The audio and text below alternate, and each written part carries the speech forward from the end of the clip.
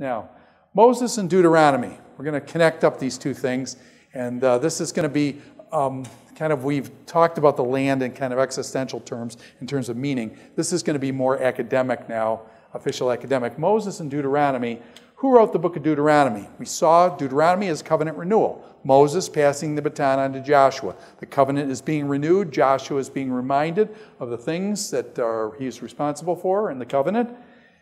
Does anybody remember this? The old JEDP theory. Okay, Deuteronomy is big in this JEDP theory. The JEDP theory says Moses did not write the Pentateuch, but instead you had a J writer who liked the name Jehovah, so he wrote with Jehovah or Yahweh, and so they called it the J document. He was written about 850 BC, which is about 150 years after the time of David. So this is long after Moses is gone, 500 years after Moses. The J writer, you had the E writer, and he wrote the part of the Pentateuch. This is how critics see that the Bible was put together. The E writer wrote in the name Elohim. He liked the name Elohim, and he favored that name, and so he usually calls God by the name Elohim. He writes about 750. Then what happens is J and E get put together into a JE document. So these two documents, or source documents, are put together then in JE. And then Deuteronomy stands by itself. Deuteronomy dates from about 620 or 612 BC, and this is remembrance of Josiah. King Josiah, quote, finds the book of the law in the temple. But everybody knows he didn't find the book of the law. Josiah had the book of the law written with Moses' name on it. So this is what they call the pious fraud. The pious fraud. In other words, Josiah wanted to do good Reformation kinds of things. He wanted to reform and make the people go back to God. And so what he did was he put out a fraud in Moses' name. So he says, we're going to write this document, we're going to sign it like it's Moses' document, we're going to find this book of the law, and then Josiah is going to do the Reformation in his time and bring people back to the Lord. And so that's where the book of Deuteronomy came from. And so they call that a pious fraud. Can you see what that means? Okay? So Josiah wrote this book of Deuteronomy. Now, by the way, does the Bible say that?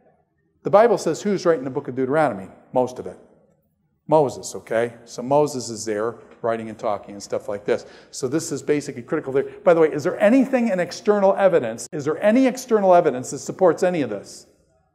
Is there any archaeological evidence of any of these sources? Not a shred. And as a matter of fact, some of the archaeological evidence, like P, the priestly writer, 450 BC, we found that in Numbers chapter 6, a priestly document we've actually got a copy from 700 BC, 200 and 300 years before this. So we've actually got archaeological evidence that contradicts this. So this is basically how critics coming out of the 19th century into the 20th century said that this is how the Pentateuch got built up. And that Moses, it was not really Moses who wrote the Pentateuch, but it was these pious frauds that kind of wrote in Moses' name to do this stuff. Now, should we be able to tell the difference between a document that was written in 620 BC and Moses? Well, Moses was back about what? 1200, 1400?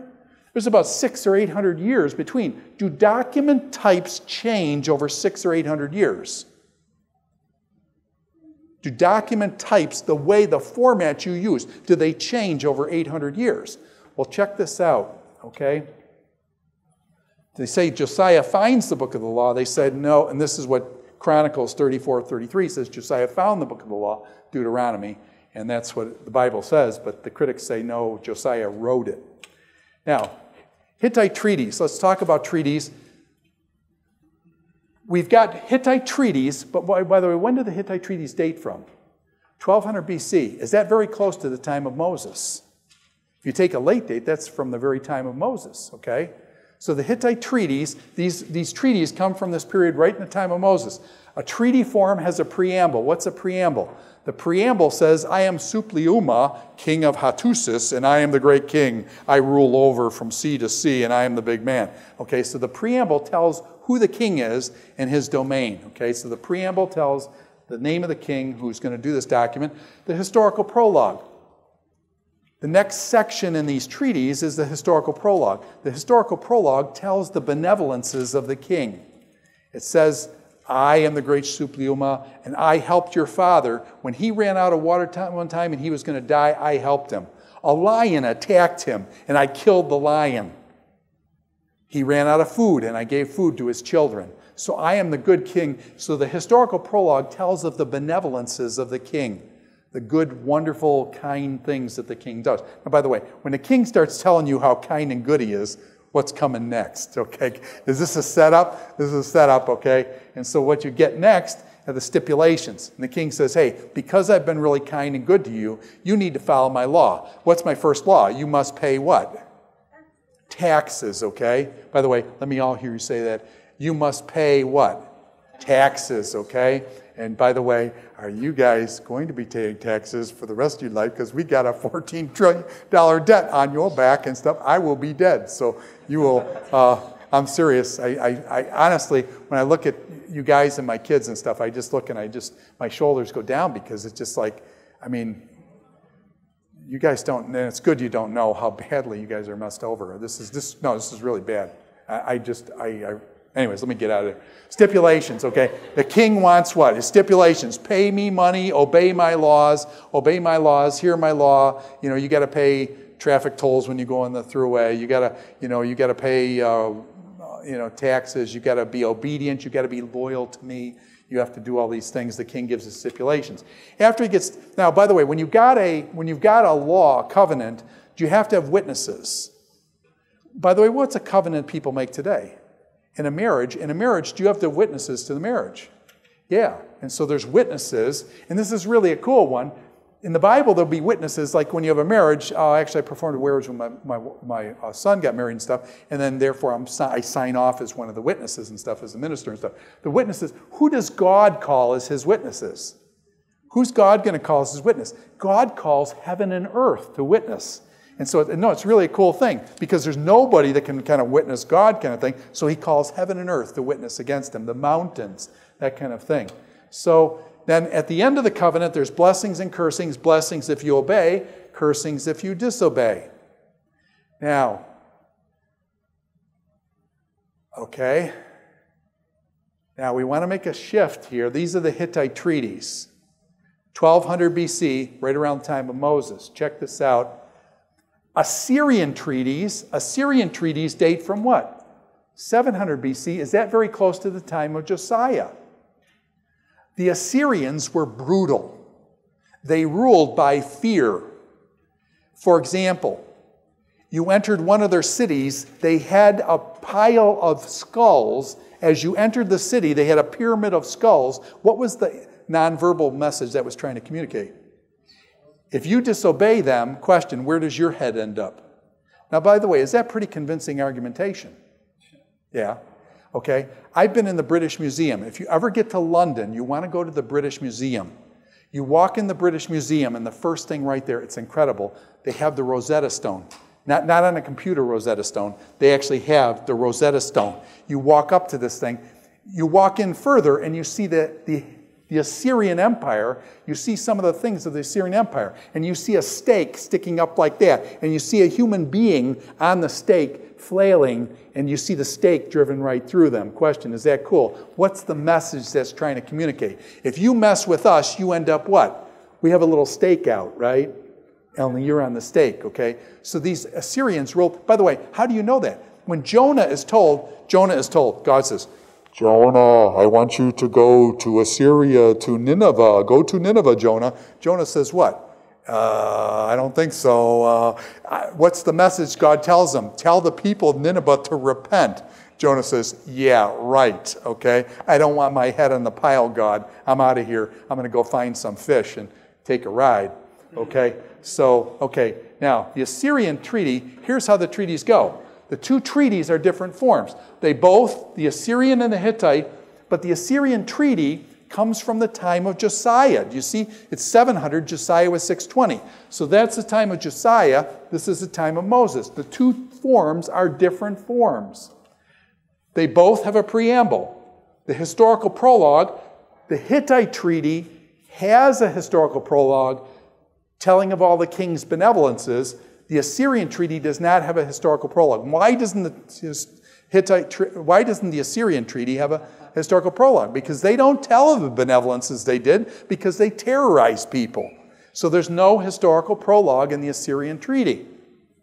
Then you go down. Stipulations. Both the treaties have stipulations, laws that you're supposed to do for the king. Witnesses. Both treaties have witnesses. Both treaties have witnesses.